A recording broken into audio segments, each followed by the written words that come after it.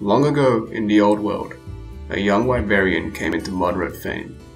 He was not known by his name, but by his accomplishments as a proficient monster hunter. His weapons of choice were the dual blades. Like most people in their youth, he was proud and reckless, and full of ambition in his dreams of becoming a master monster hunter. Each successful hunt fueled his ego to the point where he felt unstoppable. Thanks to his contributions to the hunting community, monster hunting was getting more and more popular amongst the common folk, as it was considered a niche profession at the time. Despite being small in stature, the young Wyverian inspired many bigger and taller than himself to pursue hunting as a career. They later championed him as the hero of Kokoto. How he came to earn that title is a tale that ironically marked the end of his hunting career. This story is none other than the one-horned wyvern of Mount Kokoto.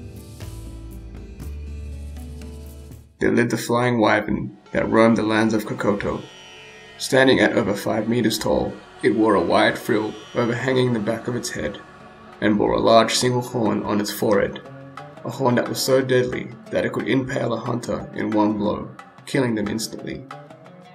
It went by the name of Monoblos, and became a haunting terror to those who dared to venture outside of Kokoto Village. Rising up to the challenge, the young Wyverian accepted the quest to defeat Monoblos. Together with his fellow free hunters, the plan was to set out to the old desert where the one-horned wyvern was last sighted. To the young Wyverian, the hunt seemed like an omen for good things to come, as he was soon to marry his fiancée shortly afterwards. His soon-to-be wife was also a huntress who was said to be more beautiful than the brilliance of polished white crystals. On the day of the quest, the fiancé insisted on joining the hunt. Initially, the young Wyverian hesitated to take her as the mission was too dangerous and the hunting party was already full. The fiancé wouldn't hear any of it, and further pressed him to let her join. Out of respect for his love as a hunter, he finally agreed to let her come along. And so the 5 hunters embarked on what was to be their last hunting quest together. The battle with Monoblos took place on the dead ground of the old desert, where the air was hot and dry. The hunters fought relentlessly under these harsh conditions. Their blades bounced countlessly off the hard skin of the wyvern, each time chipping away a small spike or piece of flesh. Despite their efforts, Monoblos would not back down, and in response, sent ear-deafening screams that would halt the hunters at their feet.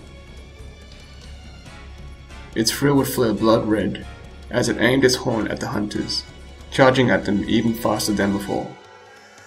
The hunters learned quickly to avoid monsters whenever they were in a blood-filled rage, and so evaded the monster at all costs.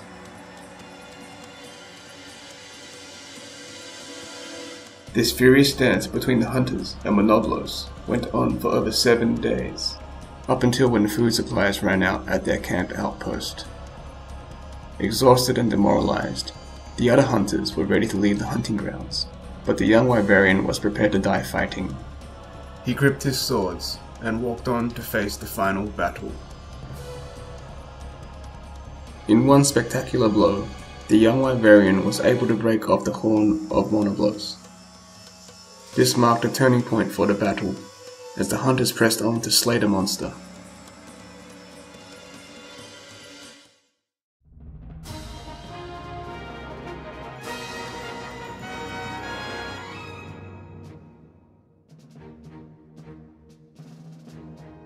Standing on top of the slain beast, with sword in hand, he raised the horn up in the air to signal victory. Proud of his latest accomplishments, he looked towards his fellow hunters, only to find that one of them was lying on the ground. It was his fiancée. Blinded by his strong desire to kill the Monoblos, he did not realize that his fiancée had died in the middle of battle. Upon returning home, the people of Kokoto celebrated their victory and championed the hunters as the heroes of Kokoto. From this very moment onwards, the hunting profession gained further traction as a commonly accepted profession. It was also from this very moment that a new code amongst hunters came to fruition.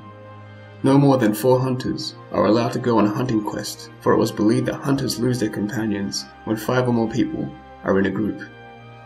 This rule was set in stone out of respect for the young librarian's sacrifice. He had gained the title of a hero at the cost of losing his dearly beloved. Stricken by irreplaceable pain and sorrow, our hero laid down his sword. His hunting days were over, as the loss of his fiancée became his awakening. Centuries have gone by, and the hero of Kokoto had gone into early retirement, becoming the chief of Kokoto Village that we know today. Contrary to his ambitious youth, he appears calm, collected, and most of all, humble. He rarely speaks with emotion, and instead chooses to share wisdom and advice with hunters of both new and old. He understands the everyday pains of a hunter, and for this reason manages Kokoto Village like it is a hometown for hunters. Hunters visiting Kokoto Village are welcome to stay, as the village itself is now a society centered around hunting. A replica of his sword, now known as the Hero's Blade, can be found pierced deep into the ground on the outskirts of the village. Those worthy enough to receive his blessing can pull the sword out of the ground to test their proof of a hero against the monoblos. The sword itself is accompanied with a shield, perhaps to remind the village chief of his past mistakes, for had he carried a shield with him on that fateful day, he might have been able to save his fiancée. Such is the life of a hunter. Thanks for watching. This is a lore video that I would consider highly speculative, but also in tune with the source material. If you enjoyed this video, and would like to see more content like this, please give a like and subscribe. I'm aiming to make a video once a week covering games like Resident Evil and Monster Hunter. See you all in the next video.